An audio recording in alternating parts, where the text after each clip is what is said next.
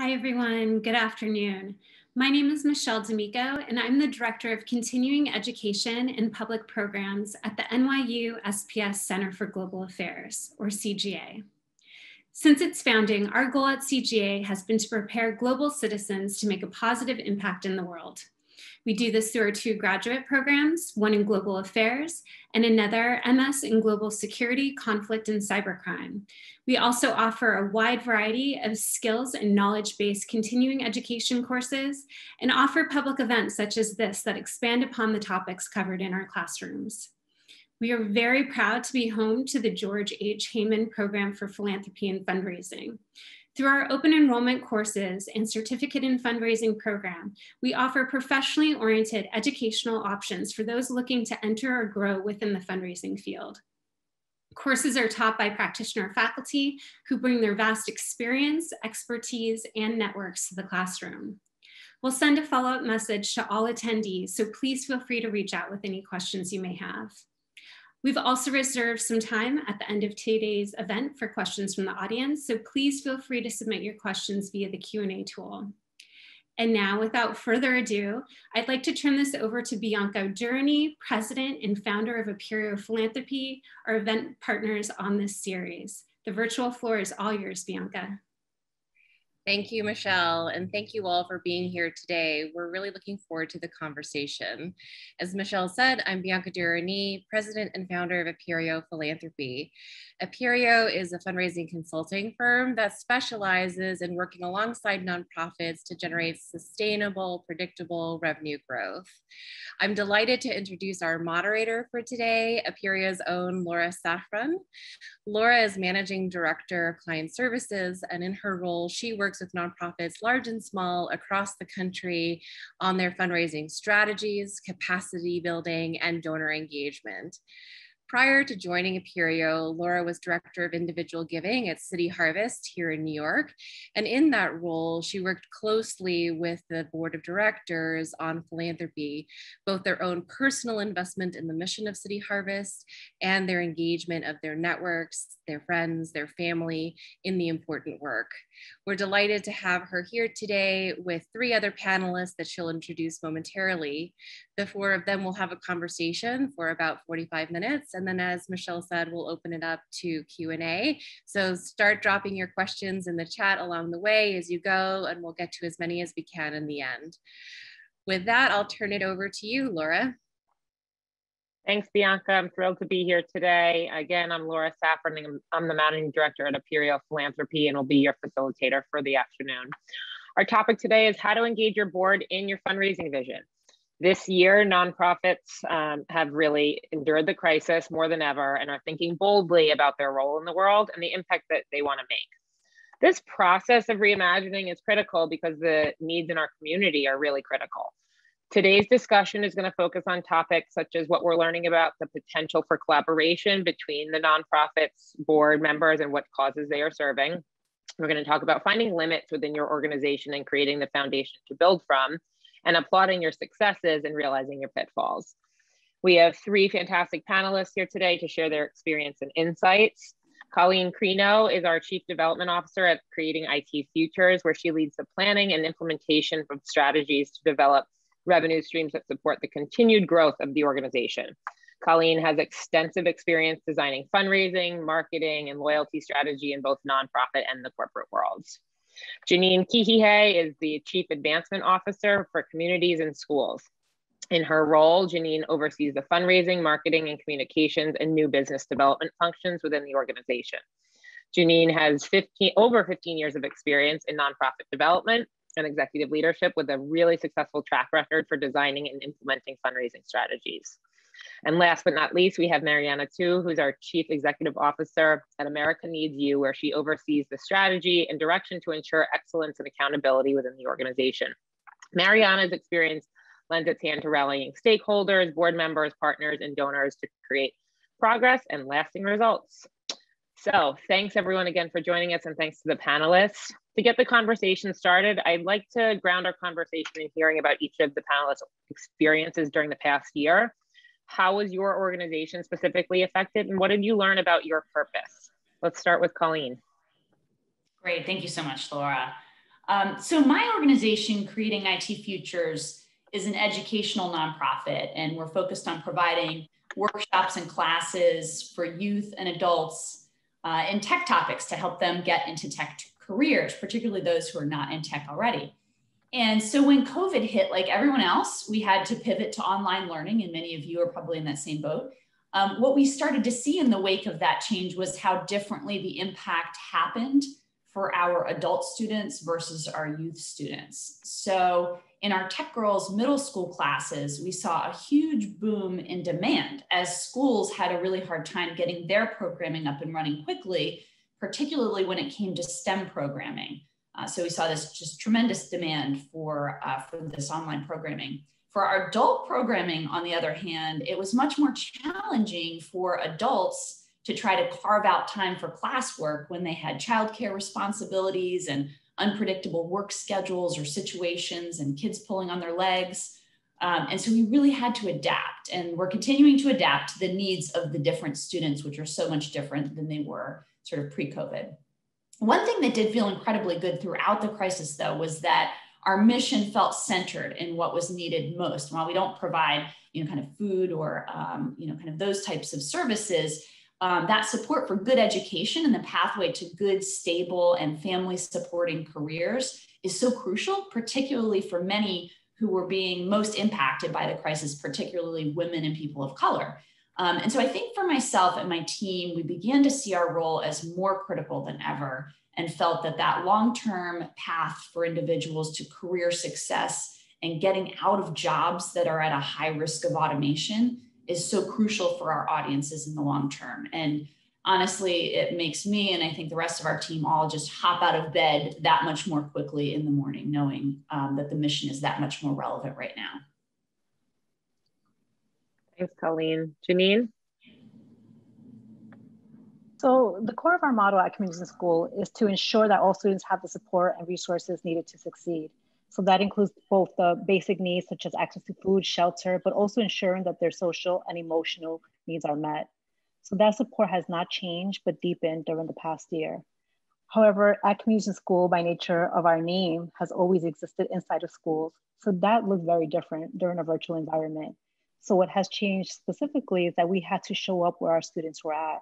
Instead of inside of a classroom, our national network of connected with families on doorsteps and stairwells, in parking lots of food banks and shelters. So that's how our programmatic effort evolved. And with regards to your other half of your question, I would say it's really similar to what Colleen just said, in that what we've learned about our purpose is that rather than, it just really affirmed why we exist in the first place. So the disparities in our education system, they're not new, but they have been exacerbated in the past year as a result of the inequities that we've seen. And in a new virtual learning environment, more affluent families have had access to learning pods. They have access to homeschooling and private schools. And that was not an option for all of our students. And so we remain more committed than ever to ensure equitable conditions for learning for all of our students. So it definitely, I would say for sure, deepened our connection with our purpose and our mission, and really just fuel us to be able to continue to march forward. Thank you. Mariana? Sure. Well, first of all, nice to meet everyone. Thank you all for having me. And just for a little bit of background, America Needs You is a career development and mentoring program that works exclusively with first-generation college students when they are undergrads. So like Janine and Colleen, we did have that pivot to virtual learning. And I think one of the pieces that did connect us to our purpose, though, is we said, if we can't do things in the normal way, what is the real core driver of impact in our program? And we believe that that was the mentoring relationship. So I think when we designed the virtual program, we knew we couldn't completely replicate what we were doing, but there are also some advantages. For example, it's always been hard to recruit clinical healthcare mentors based on weekend work schedules because we have Saturday programming. But for the first time, we were able to have more, physicians, nurses, clinical healthcare workers. Despite being through COVID, they were also volunteering as mentors in higher numbers than before. So I think seeing that there's mentoring potential and that the mentoring relationship is an anchor in a time of chaos was very motivating for us. I think the other piece, which has also been touched on, is that emergency funding and the fact that our goal is to get students to graduate and enter, leadership track careers. However, we know people can't do that if we're dealing with health issues, food insecurity, and we definitely focused on that emergency funding. And then I think finally, we did, of course, we're going to talk a lot about fundraising. We saw huge changes to the way we engage people, run special events, and talk about our mission. And again, hugely challenging to say most of our money comes from a gala or from a spring party or from a cocktail event. But I think the thing that was interesting is because we're an organization headquartered in New York, but working across 4 different states, it actually allowed us to do some more collaborative fundraising. So for example, our New York-based gala, our Chicago site and board raised more money than they ever had, even though the event overall went down a little bit. So I think that that kind of helped us feel more like the work that we're doing in all of our sites is truly part of this national movement for economic mobility, for investing in career development.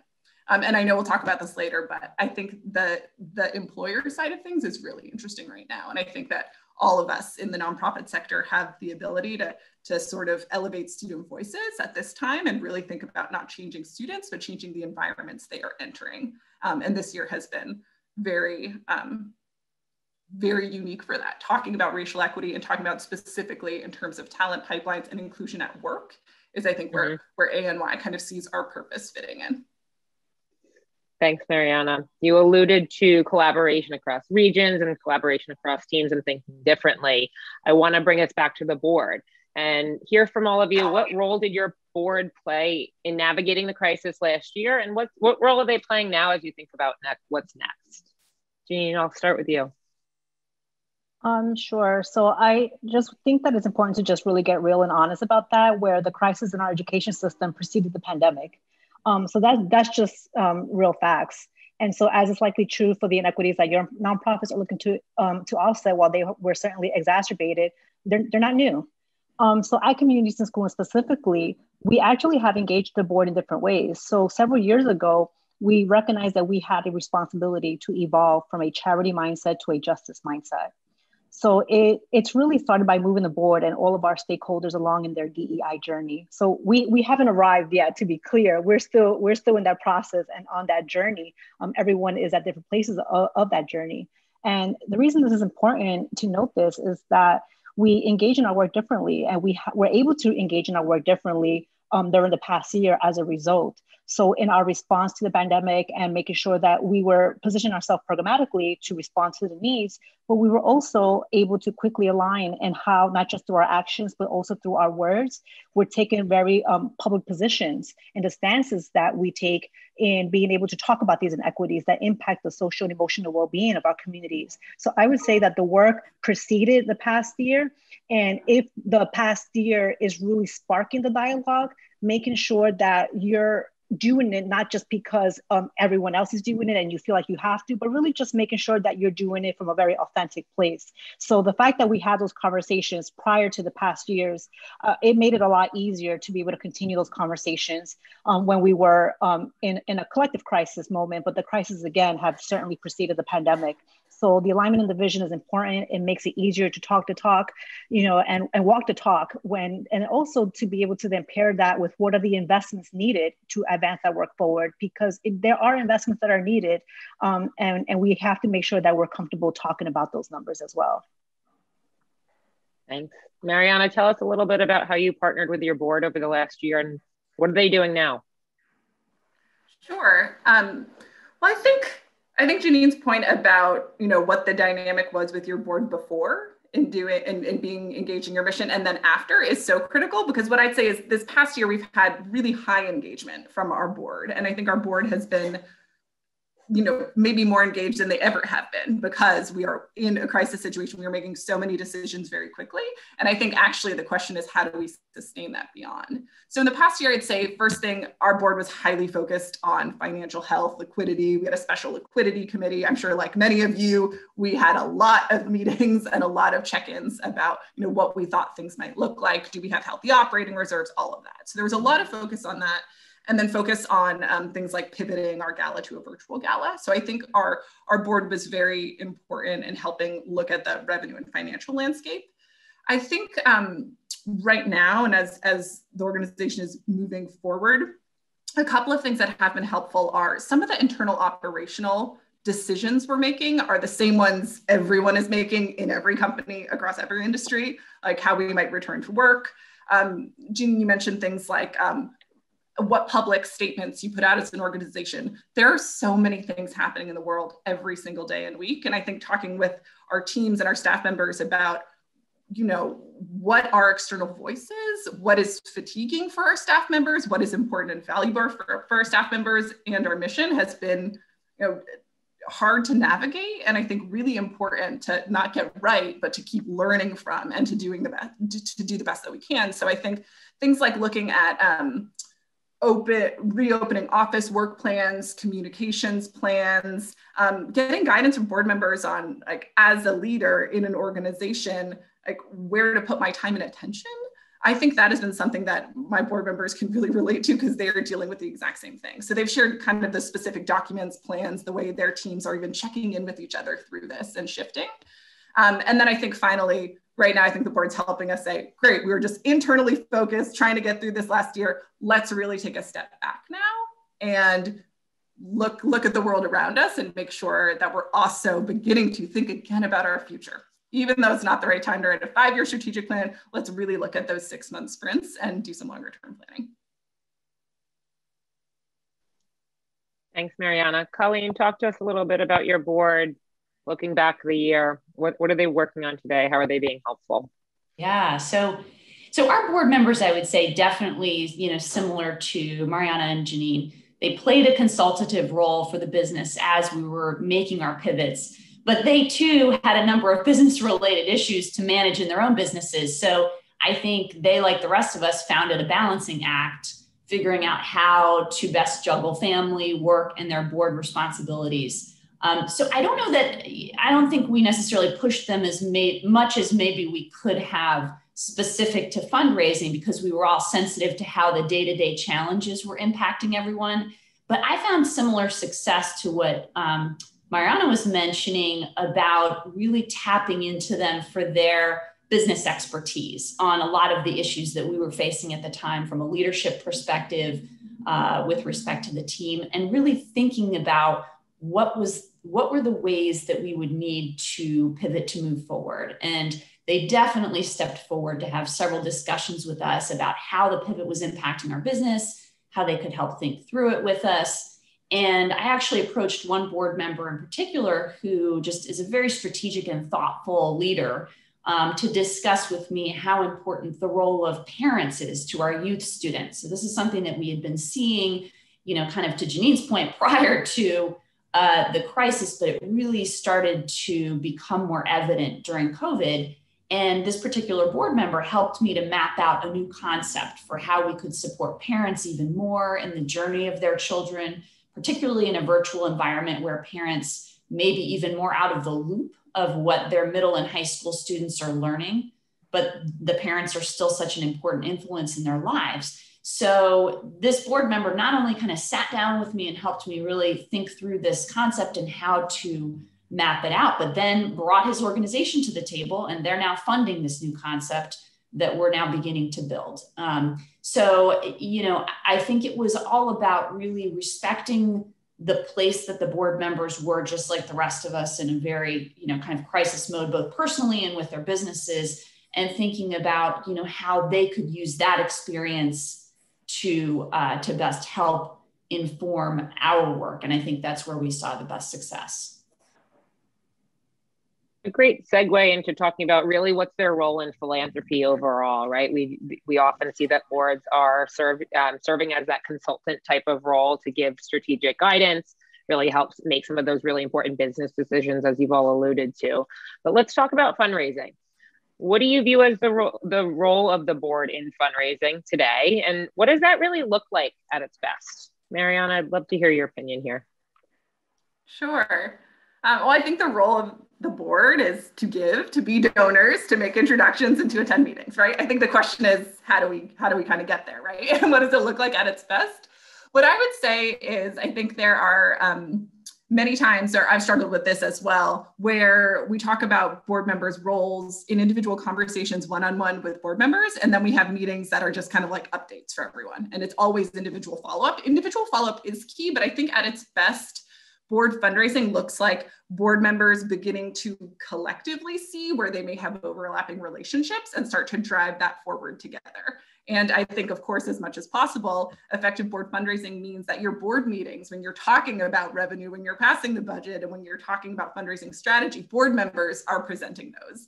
And, you know, if I don't speak at all in a board meeting, that means it was a home run board meeting. And if our board chair is talking with other board members about their giving, that's a home run. If it doesn't happen immediately, or it doesn't happen overnight or with every board member, I think even just doing it a little bit more collectively, right? That I and my board chair together are talking with other board members about their strategy can make a big difference. And the last thing I'd say is that I think the board's other role is to actually get sometimes information that we can't as outsiders, especially if we're thinking about corporate giving. Because for example, we had a corporation we've had a lot of programmatic engagement with, but not gotten any funding. So we've met with them several times about, you know, what it would look like. And we hear one thing, and then we talk to some board members and they're like, yeah, you just need a board member or you don't get money from that organization. We're like, oh, they're like, yes, their strategy is to put senior leaders on boards, and those are the only people they fund. They don't fund other people. But there's no way for us to know that without board members telling us that, and also helping us navigate how the internal departments may work together or not work together in a large corporation, and what really are the levers for philanthropy in particular. Thanks, Mariana. Colleen, your board is quite an interesting structure, as I learned earlier this week. And I know we spoke about using your board members as advocates and bringing ideas back. Talk to the group a little bit about how you are currently using your board in fundraising and what would be your vision to improve that. Yeah, no, absolutely. So I think just like fundraising has so many different elements and supporting tools, so too does a board have a number of different talents and capabilities to support fundraising. So in particular, I have a very small full-time fundraising team. So using the different talents of my board members to supplement the work of my team has been really helpful.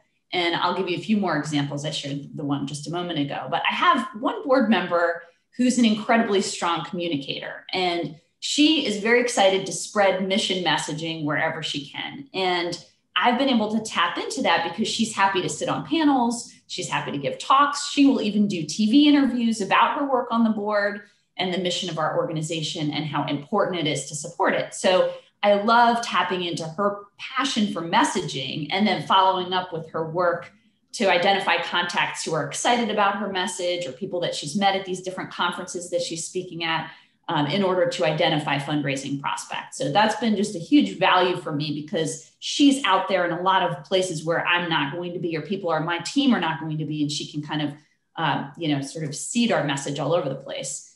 And then I have another few board members who are very different. They're not, sort of out in the public eye, but they've been really interested in getting more personally engaged in our business and understanding their business, understanding our business and wanting their companies or their corporations to both donate and volunteer. So working with them on identifying how their companies can become engaged on multiple fronts helps them feel really invested in their ability to create support for our organization. So almost drawing up a strategy roadmap for their organization and letting them kind of lead the charge on that makes them feel like their value is so unique, and it is. And then lastly, I have another board member whose favorite thing to do is to play matchmaker for me with other organizations and individuals that he knows.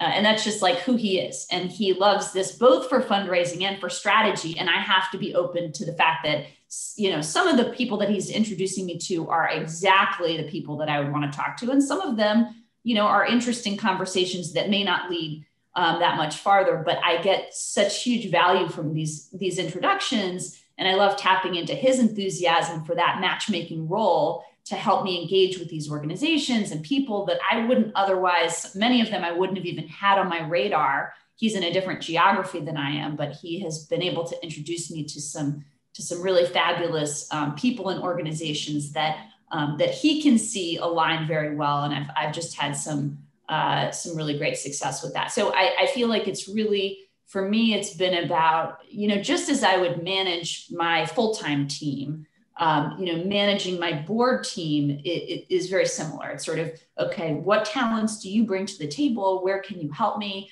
Where can you complement the work that I'm already doing? And, as opposed to me just handing them an ask, I try to really be thoughtful about, okay, you guys are bringing different kinds of talents to the table. How can we work together in that way? Thanks, Colleen. Janine, I want to hear a little bit more from you about the board's role. And specifically, we talked earlier this week about recruitment and what the recruitment process, how that plays, the board recruitment process plays into their role in fundraising and communicating some of those requirements up front. Sure. So I think that what Colleen and Marianne have sort of described is really what you should aspire to have your board dynamics look like. But I also have had a lot of conversations with peers in the sector, and that's not quite what their board makeup looks like. So I kind of want to speak to that audience. And so it really starts really at the recruitment phase, where you really need to have clarity in understanding what you're looking for, what currently is a gap in your board dynamics and your board matrix. So doing an assessment, taking a step back. And if you need fundraisers, then you need to make sure that you're communicating that as you're recruiting for board members. And then, once you've identified a board member who is really engaged with your mission and also has capacity to support with fundraising, making sure that they're also properly onboarded as well, because I've seen a lot of misses on that as well, where there's really strong board members who have strong financial capacity to give, have strong network. And once they come on, you just kind of expect them to sort of just show up, and they don't. And then when they don't, you're sort of disappointed.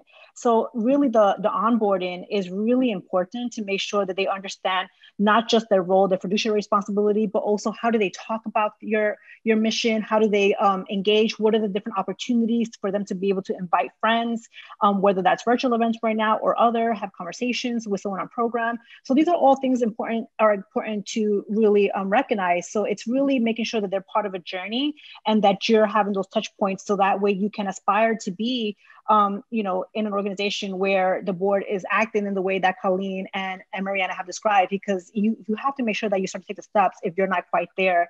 And another sort of thing that I want to also call out, because I actually have seen this as well in quite a few organizations, is just seeing the board as sort of the people we tap into when we're in financial crisis. And that's also really harmful. So I just want to call that out, in that if you're not building these relationships, if you're not really having engagement with your mission, that has a lifespan, right? That may work for you in a few moments, but over time, you're going to disengage your board. And it really has long-term sort of casualties, unfortunately, with regards to their engagement. So it's really important to make sure that you're engaging them in relationships, you're bringing along the journey, you're connecting them with the mission, and that does start to begin. And if you're not actively recruiting board members, then you need to take a step back and just sort of do an assessment of your current board dynamics and really think about where do you want to see them and what are the steps you can take to sort of re-engage them and help them understand their role, their fiduciary role, and all other roles that they have on their board as well. I think that's such a great point. We, in our role as consultants for the nonprofit space, we so often hear from folks that their boards are checked out or that they aren't involved in fundraising, whether that's personally, philanthropically, or helping through that fundraising process. But when we're digging in, we really find out is they're not being resourced properly. They're not being managed really like donors and advocates, as Janine is mentioning. So I want to talk a little bit about the staff role in all of this, and how do we talked about the ideal, what it looks like to have boards involvement in fundraising, right? That's matchmaking, that's strategy, it's ownership over pieces of that process, bringing specific ideas and actually acting as fundraisers themselves and participating philanthropically personally, right? Mariana, I want to hear about your role, right? What is the CEO's role in facilitating all of that? How to maybe major gift officers that are listening in today, what is their role in making sure that we do help the board accomplish all of those things that we've been talking about? Yeah, it's a great question. And I think you see so much variety in these roles across different organizations, and with different, normally often inherited cultures over time of who talks to the board and who doesn't and how those dynamics work. So what we've sort of said at ANY with all donors and including board members, we try to always, even in Salesforce, you have like a primary relationship manager and also a secondary relationship manager. We try to make sure that people don't only talk to one person, that our board members don't only talk to me and our donors don't only talk to me. And I think this is important for other frontline fundraisers as well. Someone's out of the it's impossible to take a vacation if you're the only person who can talk to someone. And so I think that starting to build that culture, if you don't have it, by even saying like, let's talk about each other's portfolios together and ask questions about each other's portfolios, I think starts to change that a little bit. And then also starts to see the different approaches people have towards board management or towards donor management. So for example, I gave the example of a corporate gift from a board member or a corporation that you need a board seat for. So we'll have something like that happen. And then we'll have people say, great, so to get money from corporations, we always need to put someone on the board. It's like, no, that's not what we said. That happened once. So let's talk about it with individual board members to see how their companies are different.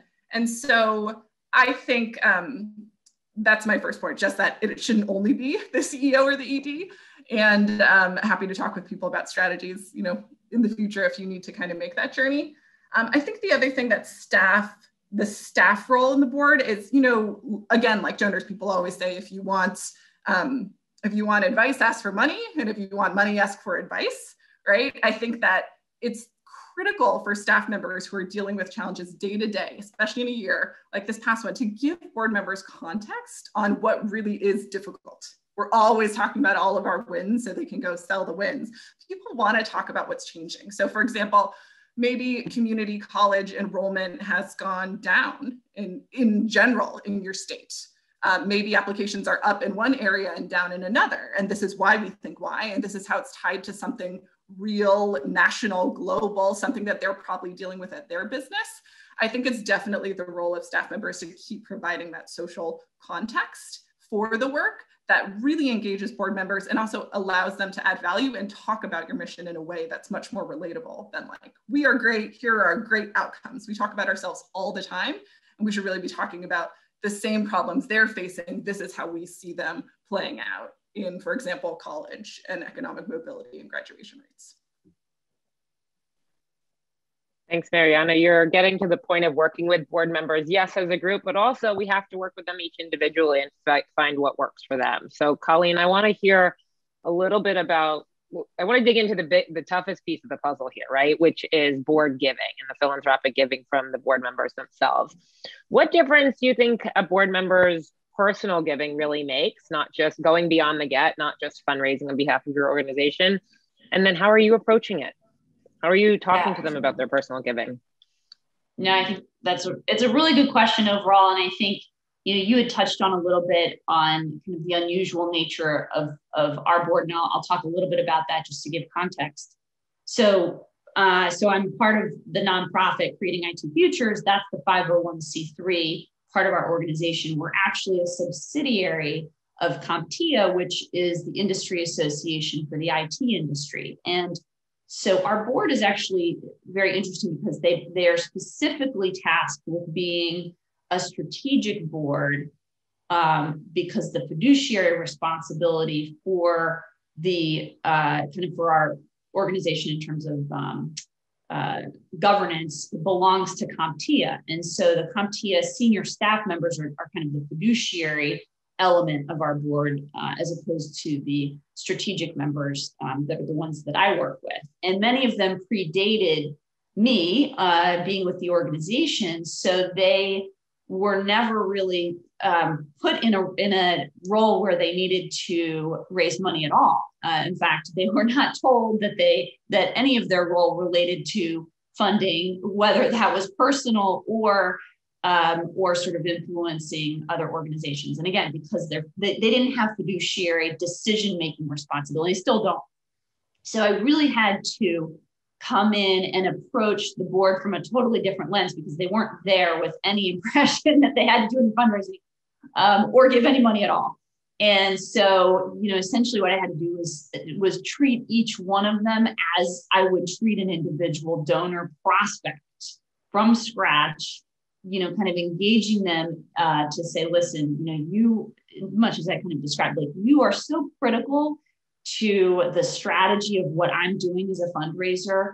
And I need your help. And I need any support that you can provide as well. But it's really been about cultivating each one of them as individual donors without having any sort of preconceived notion that they had to meet a particular fundraising goal, or that they had to do certain things because they came on board without any of that. And I think it honestly, it took me probably a year or two to get them to that place of like, oh, okay, we get it. Where our role is, as part of a nonprofit board, is to help with fundraising and to give money. But it was through cultivating them as individual donors that really, I had to kind of approach it from that way, treat them as individuals so that they understand that their participation and contribution is as important and even more important than my most valuable donors.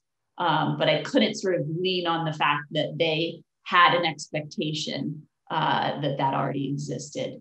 So I was kind of coming late to that party and having to sort of engage them in that way. But again, I think that kind of treating them as just thinking about them as individual donors and strategic voices was the way that helped me. I think somebody asked me that question in the chat too. It's like, it's just, as you would with a new employee too, kind of asking a lot of questions, who they are, what's exciting to them, what talent do they bring, and then how they can both bring that as well as the support that you need. And it doesn't happen overnight. It definitely took me a year or two to get them onto that same page. I think that's such a good point, Colleen, not just treating them like individual donors, but often like a prospect, right? Starting from scratch, whether you're a new member of the team, a new leader, you've been there for a while and you're just reimagining the way to work with the board, of really starting from scratch there, working with them individually, but also knowing it's not going to change tomorrow, that this is a long-term solution of partnering with them as strategists, but also as individual fundraisers. So thank you for that point. Janine, I want to hear a little bit from you and how you approach all of this. I know you alluded to not only going to your board members when you need it, when there's crisis and there's funding needed, not treating them like an ATM, which often happens with boards in crisis when you need that little boost of revenue. So talk to me a little bit about how you're working with your board members and working with them as, for their personal philanthropy. Sure. So I think that there's a really important term you use, which is treating them like a prospect. And I think that's actually right on. And I think that, I've also seen many instances where a board member gives a significant donation for your organization, and the response is to say, thank you, right? And be grateful and appreciative. However, really, as a prospect, if a prospect had a capacity to give a really sizable gift, let's just say a 6 or 7 figure gift, and they're making $1,000 donation, would you say thank you? Or would you take a step back and say, hey, how can we bring them up, right? You will probably do both, right? Obviously, you will be grateful, but then you also want to make sure that you're sort of assessing opportunities to deepen that engagement. So with board members, we need to make sure that we're seeing them and their role in the same sort of way. They're already on the board, right? So they're already engaged. They're already on the hook, right? How can you sort of bring them along closer to the mission, closer to the work, and making sure that if they're given whatever gift they're given, making sure that you're also strategizing behind the scenes, doing the work, doing the research to make sure that you're making with your development team, suggestions and recommendations on where we want to move the board as individuals. And it really helps to have the collective conversations that Mariana has been addressing before, where you're saying, okay, as a board, let's take stock of where we're at. This is where we're at as a collective. This is where we want to be. And this is the impact we want to see. And the impact is the programmatic aspect of this. So now you're really connecting those investments, the increases in that with the actual programmatic outcomes. And that's why they're on the board. They want to see an impact. So being able to make sure that you're talking about the dollars, but connected with their impact is really the shift. And part of that is now making sure that you're also doing the work to be proactive and not reactive in how you want to position them. So now that you've gotten them excited about the impact, you've got them excited about the impact, you can say, oh, by the way, I know you care about this specific aspect of our work so much. And by the way, would you consider? Now it makes it a lot easier to sort of continue those conversations. And I think also what's really important to know is really just the idea of board given, just in broadly, how important it is to make sure that you have 100% board given on your board, because it's really hard to ask others in their network to support and invest in your work and your mission if they themselves have not bought in. You know, the join me is such a strong statement for board members to say to their network. So making sure that you're first deep in engagement with them, you're being really proactive and intentional in how you're engaging with them, treating them the way you would a prospect.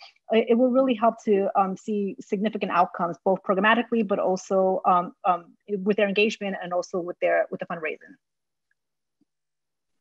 I think that's such a really important point that we often forget, is that board members, if we're asking them to fundraise on our behalf, they also need to give. And what give means to everyone is different, right? But that call to action of join me, like Janine said, I think is so much stronger and really helps rally other donors around your cause and your programs. We've talked about what staff should do, some advice on how to ask board members for their own personal philanthropy. Before we move to Q&A, I want to hear from each of you about what are people doing wrong? What is the number one mistake that leaders or fundraisers are making when they're engaging the board? And what alternative approach do you recommend? So let's start with Janine. Well, I would say the biggest mistake is just not talking about it. You know, there's, you know, I think it was Colleen who mentioned earlier, which is a very common reality the past year, is sort of tiptoeing around the fundraising questions during a year where, you know, everyone is dealing with something. But the reality is that the richest people in the country have become richer, right? And meanwhile, we weren't talking to them because we were scared that perhaps they were dealing with things the way the rest of us were. So not talking about it, I think, is the biggest mistake one can make. And we make assumptions, we make a lot of assumptions. And by building those relationships, you're making sure that your assumptions are baked in reality or not. And so I think that it's okay to be able to go and say, hey, how are you doing? And then if they're not doing okay, then you don't ask them for money because they're not doing okay. But don't make assumptions before you've had a conversations. So I think that that's a really great example of showing how the richer got richer and we weren't talking to them because we were worried that they were dealing with stuff. So not talking about it, I would say, is the biggest mistake. Ariana, I see you nodding along. What mistakes have you seen folks make, or have you made that you have maybe an alternative solution to? Yeah, well, I totally agree. Number one is just not, you know, asking board members for gifts, for example, because you're scared of it, or I don't know, for whatever reason, you haven't set that expectation. So I do think Janine also mentioned onboarding. So I think we talk a lot about, you know, figuring out the right size ask, making it at the right time. But I think in onboard, I mean, one of the first questions I always ask new board members is, so how do you think about your philanthropy? Like, what times of year do you normally give? Are there other things that you're involved in? Kind of what is your process? What are your priorities? And how do you make those decisions in your family? And I think having that, then you can see again if it's changed. And I think one thing we saw too is the peer mentorship of other board members. For example, one of our board members had never set up a donor advised fund and wanted to look at doing that. So we talked to another board member who'd just been through that process. And all of a sudden they're really talking about giving together. And I think they're really adding value to each other in that way. So I'd say absolutely do that. And I think the second thing we always make a mistake with is, you know, not being on the same page as staff members. And I think it's incredibly challenging. For example, if you're working with a CEO or an ED who, you know, says different things to the board than you say you're going to say, or the expectations aren't clear. So, I mean, I really am a fan if you can get this part of your organizational culture of role playing asks and meetings with donors and also with board members. And so I think that goes back to like discussing portfolios together as collaborative thinkers around it. Like, what do you think is going on with this person? What's the context? What are we doing with other board members? And so I think the more you can kind of pre-align on those conversations, you're less likely to be in this situation. I've certainly been in this many times before where someone comes from a meeting and they're like, no, I, you know, didn't ask, or I've never asked this person, or I don't like asking this person. And I think that there is an opportunity to change it by starting the questioning piece and then planting the seed. So those would be my two: ask and figure out how to get on the same page with expectations internally. Those are great. Colleen, what's one of the mistakes that you've seen? Yeah, no, I love everything. How do you avoid it? I love everything that's been said. I'm taking notes, things that I need to address too. So I think on our team, it probably has been keeping the board almost like particularly early on, keeping the board sort of in a box, you know, sort of on the shelf almost, like here's the board. We meet with them when we have our meetings, and then, you know, we don't talk to them other than when we're, you know, making asks or whatever, because I think people were a little my team, a little intimidated by the board, and you know, it's sort of the board, right? Has this, you know, kind of mythical role. And so I think, you know, really engaging them as much as we would engage staff members. And I mentioned that earlier. Obviously their roles are different than staff members are, but engaging them in that way that, you know, makes them feel like they're actually part of my team. They're part of our broader team. They're not just kind of this board that sits over here and you know, in their special spot. So I think that's probably the thing that I had to overcome. And you know, I think that I saw from my team. I even still have to kind of coach my team too, because they'll sort of they're you know, that fear aspect that you know, I think Mariana and Janine were mentioning too. There's like a little bit of intimidation that these are very senior corporate people, right? So in many cases, some of that, you know, the fact that they are just very senior people in general can be intimidating to some of my team members because they're senior and they're also senior for our organization. So, you know, not feeling that intimidation, feeling like they're part of the team, they're here to help, they're here to support us both financially and strategically. You know, that mindset, just I think of integration as opposed to separation is important. I think that's such great advice, and treating it as collaboration and taking fear out of it, which you need a good leader like yourself, Colleen, to facilitate that. Mariana, Laura, did you want to add something? Yeah, the fear was making me think. I actually got great feedback from my previous board chair about something I was doing like not well at all with the board. And I think it came from fear. And I was our chief operating officer before I was our CEO. So I felt like sometimes the role of the COO is to like say no to the crazy ideas of the CEO. And you feel like as a CEO, your job is to say no to crazy ideas from board members. But what this person told me I was doing in meetings is people would like have these big ideas and I'd be like, we are already doing this. You just don't know. Or like, that's a crazy idea and it won't work. He was like, you have to just have time to think super big with your board. And it's actually good for you because it gets you really to think in the long term because you're so mired in the day to day. And so the last thing I would just say, that's a mistake I've certainly made, is like always going to whether something's realistic right now. And I think that sometimes we just don't feed into the really what could be possible, even if it's not going to be possible now or even in 5 years. I just think we need to have those conversations because that's where you really get excited and you think about true change and true scale and systems rehauling and all of the disruption in the world, how we are a part of that. And I feel like very often, because we're like, well, but we need money now and we need to do X and Y, we just don't give enough space to some of the excitement that we could be giving space to. All ideas on the table, right? For sure. In the interest of time, I want to move to some of the questions from the audience. So Ron had a great question, Colleen. How do I get board members like yours? You've shared a couple examples of some really strong, engaged board members. What advice do you have for the group for finding those type of board members for their organizations? Yeah. You know, it's funny. I wish I could tell you that I have some magical formula for that. I think, as you probably heard me say, I actually inherited most of our board members because I came on board after they did. But, you know, again, I think it's similar to how you approach prospecting in many ways for donors. You know, you're using your base of connections, you're using LinkedIn.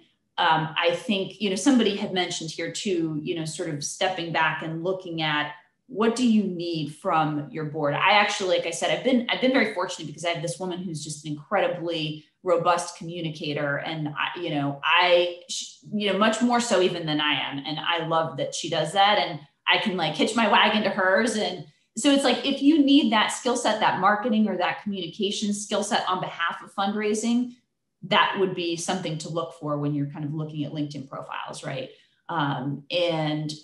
Or for example, one of our board members that I did help to recruit and bring on with our CEO was somebody that was at an organization that frankly we wanted that relationship with. And so we specifically went to that organization. We had some connections. We were looking for, somebody that could help us to, to both bring that organization along financially, but we knew that we also needed their help strategically because they're a major player in the industry that we're in. So we specifically kind of looked at that as a piece of the puzzle. So I would say, it's again, just as others have mentioned, stepping back, thinking about what do you need the most? Do you need a particular industry to be on board? Do you need some different skill sets than what you or your leadership team may have?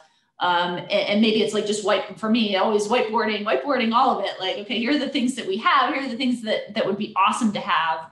And then now I'm going to go kind of look for the person that kind of fits that criteria. So it may be a little different than what is traditionally done, I think, in terms of looking at maybe wealth capacity first. I haven't necessarily gone about it that way, but obviously that's a very important piece too. Thanks, Colleen. So we've talked about bringing the right people onto the board. Another question from the audience is, what can you do, and really how do you get to the place where your nonprofit is one of the board members' top 3 priorities? Janine, I'd love to hear how you're approaching those conversations, again, to elevate your mission and the philanthropic priorities of your board members. Sure. Well, I think it's kind of what I said earlier. You have to set that expectation from the beginning. When you're recruiting board member, if you don't communicate that directly to them, then they don't have to make you their top 3 board roles. And so you're going to see that. And if you're excited about that particular individual because of their wealth, and again, this is where I kind of mentioned, you need to make sure you're doing a full assessment, and part of that assessment, making sure that you're engaging them with the mission, but also, creating accountability and what's expected once they join. If you're joining, this is what we ask of you, and this is what we will give you, connection with our mission. So you have to make sure that you're having that talk really early on prior to them joining the organization.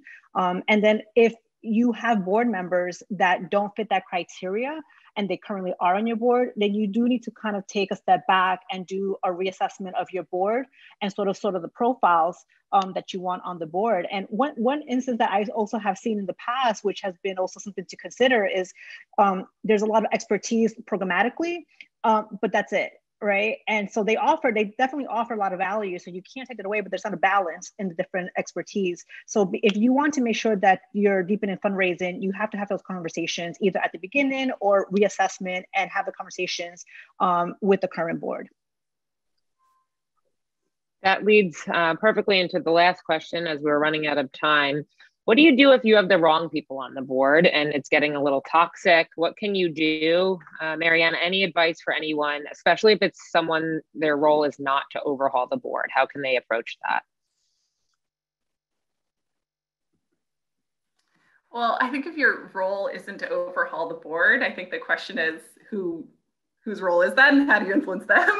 Or is there a piece of it? For example, can you help revise the onboarding materials or the job description or the expectation setting? Like if it's on the front end. If it's more about, people, I think also what you said in the beginning, Laura, is critical, which people say, our board isn't engaged, we don't have the right people, but are we also managing people correctly? And I think, like I mentioned before, I would have another board member say it in the next meeting. There is going to be one board member who you're close to, you have allies on the board, for them to say, hey, we should all be making sure that we are giving before our next board meeting, and let's all look at it, or whatever else you need that board member to say. I would definitely use any board allies you have. It just lands a little bit differently when people, again, are saying, join us, or I think we can, as a board, do X and Y differently. Otherwise, I think you should be looking at things like, your term limits and renewal process and some of those pieces. But I think you really have to engage your board leadership in that. And if you're not the person who is directly involved, I think the key is giving the tools, giving the research, sharing information about the best practices. So maybe that person can start to manage in a different way.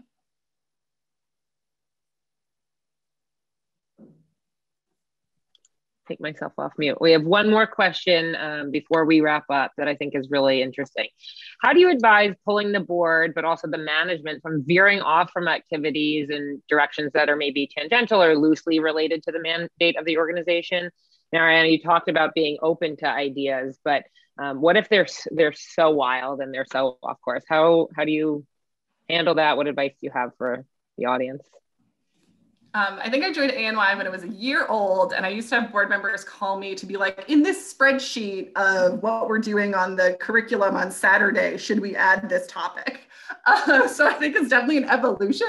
I went back to the tools. I like Echoing Green's direct impact pledge. I know Apereo has a lot of resources out there, but what I just say all the time in onboarding and everything, I say the board's role is to be strategically engaged and operationally distant. And then I say it again, and I say it very possible. What we need your feedback on is the strategy here. And then we'll come back and talk about the operations right now. And then I think you just have to kind of cut those, and again, with your board allies who are hopefully leading the conversation for you, give people a little time to start thinking about getting into some of the details and say, great, sounds like we're not going to figure that out today. But I think our key question is, do we see the most potential in this new X and Y type of program? Or do we really need to focus on how our brand is very different and the quality of our program? And that's what I'm hearing from the board. Like, I think you can help distill it back to strategy. But I think some of those phrases and some of those headlines you have to say over and over again and have other board members say. So I would just say the role of the board is to be strategically engaged and operationally distant all the time. That's a first for me. And I love that catchphrase. And I hope everyone wrote that one down. We have about 3 minutes left, so I want to go quickly around in a sentence or two. What's the biggest takeaway you want to leave us with today? Colleen? Okay, this is going to be consistent with what I've said earlier, but I think just engaging your board members as individuals and really allowing their talents to shine, in addition to kind of your vision for how they should contribute, just allowing their individual talents to shine and support your mission in that way too, particularly when it comes to fundraising. Janine? So we've also heard this quite a few different ways, but it's such an important point, which is making sure you take time to get off of the dance floor and spend more time on the balcony. So essentially, we're in the day-to-day grind and it's hard, and just being reflective. So doing so will make sure that you have different perspective on the work, how to respond to the day-to-day grind and the challenges that arise, but also gives you, just helps you think about what's possible. And that's really, really important to make sure you're taking time for that. Balcony, I love these catchphrases today. Mariana, what's your one key takeaway? I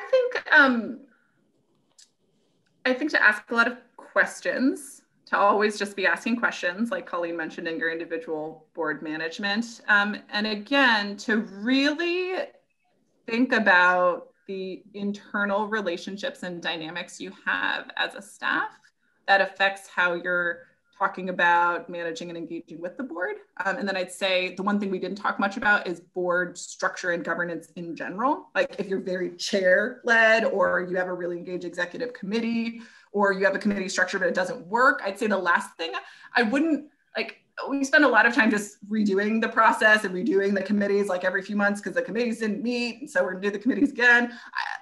It's not that piece, but it is actually thinking like, how do I get a few different leaders really involved? And if that happens informally, that's fine. It doesn't have to be a committee. If committees can work for you, it's great to have that peer management. And again, I hear all sorts of things, so there's not one right way to do it, but get multiple voices, ask lots of questions, and be aligned with whoever is fundraising on what your roles are. Well, I want to thank everyone. I really want to applaud the panelists for your advice today. It was incredibly insightful, and I really hope that was helpful for the audience. And thanks to everyone listening and for joining us today. As Michelle said in the chat, the conversation was recorded, so we'll be sending out a follow-up message with link with more resources, more upcoming events. But thank you again, especially to our panelists, for all of your wonderful insights today. Everyone has a great afternoon.